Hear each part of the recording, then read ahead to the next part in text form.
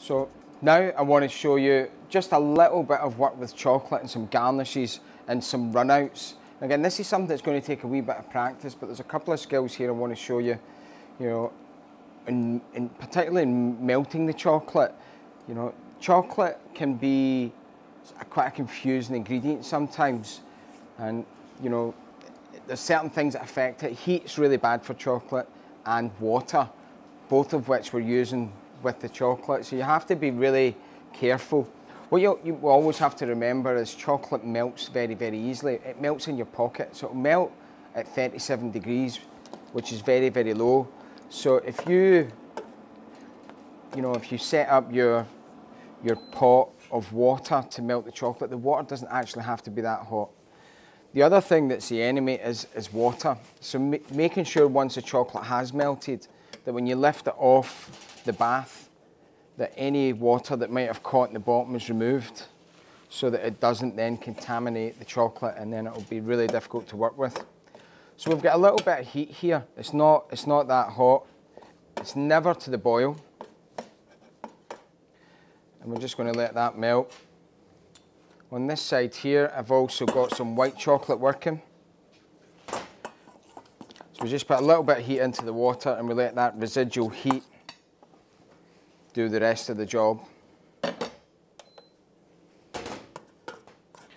other advantage of keeping the temperature low is that you can hopefully keep the shine on the chocolate.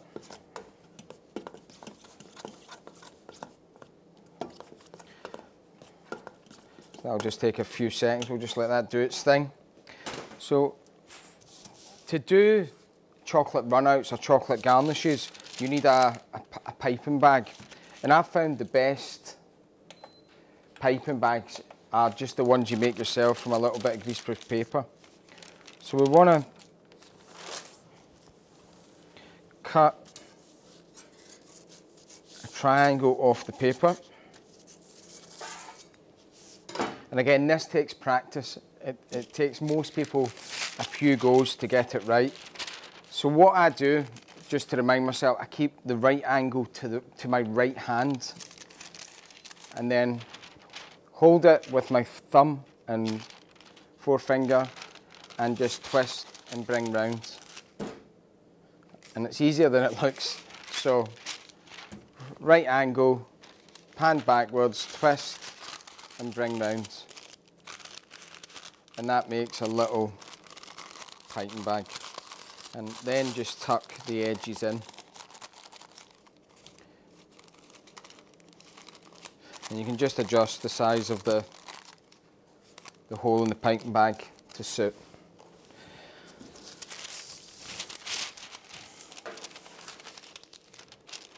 Same on the other side.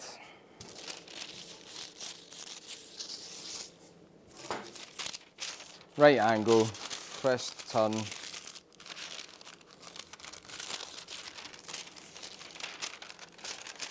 Make a cone, twist it round.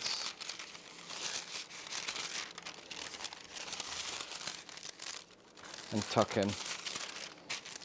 Easier said than done sometimes.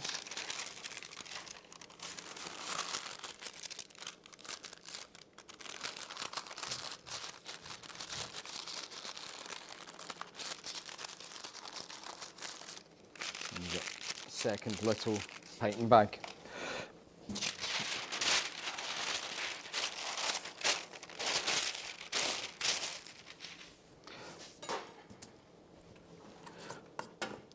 So if you can see, our chocolate is just about melted. It's really, really shiny. If you overheat it, the chocolate becomes dull, and then it melts really quick when you go to use it. So you try your best to keep the temperatures as low as possible. Lifting the bowl off of the pot, it's really important that you wipe the bottom of the bowl and then remove the water from the area, because water is a real enemy of chocolate. Piping bag, don't overfill it, just a little bit. And then fold the edges in. And a little will go a long way when it comes to garnishing. And it might take a couple of little goes just to get used to it, but just find a shape. You know, the simplest shapes can be something quite as random as that can work quite well. And then once you get used to working with the piping bag, you can start practicing different shapes. So 3 kind of triangles is probably the best way to start. And you can make these any size you wish. You can do little tiny ones for the top of smaller desserts. There's loads of different designs that you can do.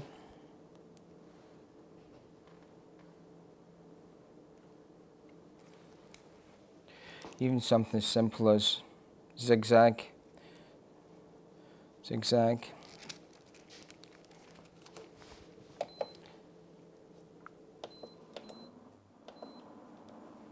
I'll just put a little heat into the white. Sometimes it's quite nice to have a contrast as well of different colours, so you can go back over, you know, little zigzags.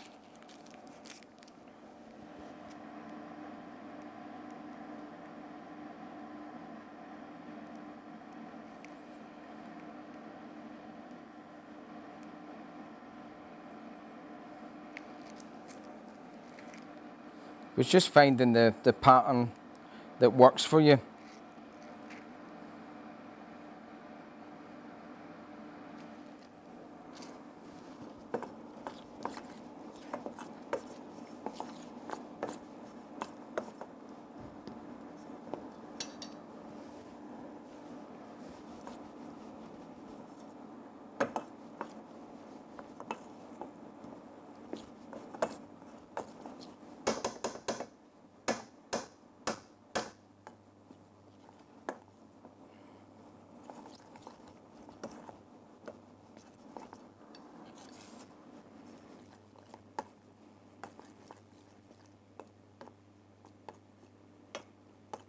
Once it starts to melt really quick.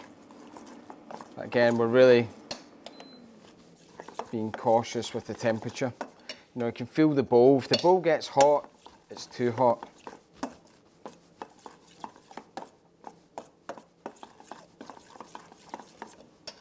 Just remove that from the heat.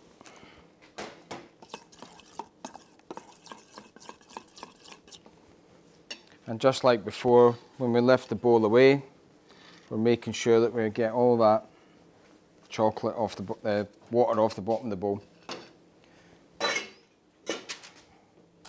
And then from there,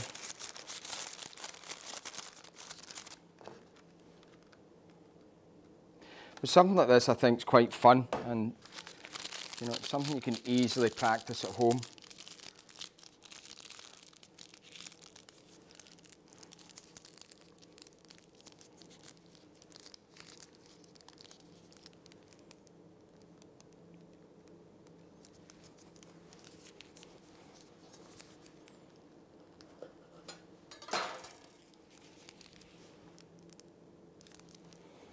Back to our kind of zigzags. If you can cut through a little bit of white, sometimes helps, and it gives a different dimension. And again, just the same.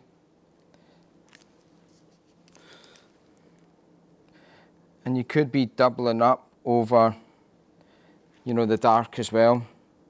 And for something that is really quite simple, can look pretty good.